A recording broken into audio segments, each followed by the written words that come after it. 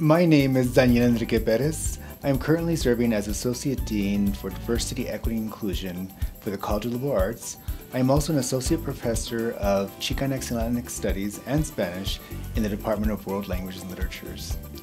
My research centers on examining issues of gender, race, ethnicity, and sexuality, especially as they relate to queer brown people. Those of us doing research in the field have used the term joteria and joteria studies to describe this emerging field. My specialty is joteria cultural production, that is, the cultural products like literature, film, art, plays, and other cultural products produced by queer brown people, as well as issues like joteria consciousness and related theory. My research has international and global implications. Although I focus on queer brown people in the United States, I also am continually making connections with queer brown people and culture in other parts of the world. For example, I study butterflies and their use among women of color and queer people of color in various contexts. Recognizing butterflies as migratory insects with a compendium of unique traits like resilience, beauty, and transformation opens the door for mapping related human traits with those butterflies. I look at how marginalized groups use the butterfly and butterfly imagery as a liberatory device and form of empowerment, socially, culturally, psychologically, emotionally, and more. In Spanish, the term for butterfly is mariposa, and I examine how the construction of what I call a fierce mariposa warrior identity is used by many people to reimagine their social locations and social relations and empower them in various ways. Right?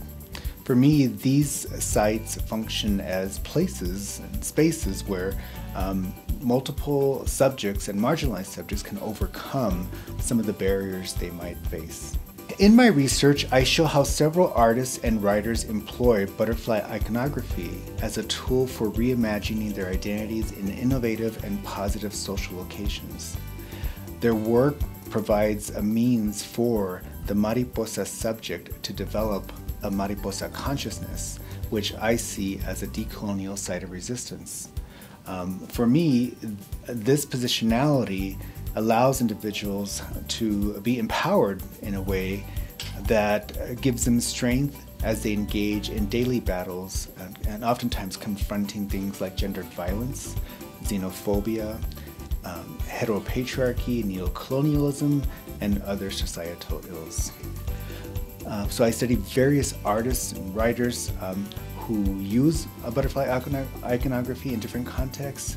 And what my research shows is that many individuals and groups find strength and inspiration in butterflies. The wings of butterflies in particular are used to highlight beauty, strength, resilience, and protection. But by recognizing the beauty and strength of butterflies and identifying with them, individuals and groups draw out their own inner beauty and strength, which often helps them to overcome very, very difficult environments.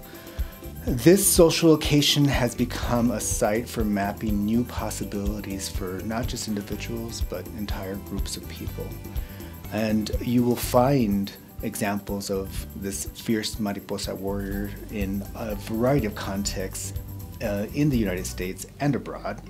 And in the same way that butterflies transcend geographical borders, I believe human beings can be empowered in a way that allows them to transcend various other types of barriers and borders that are often placed in front of them.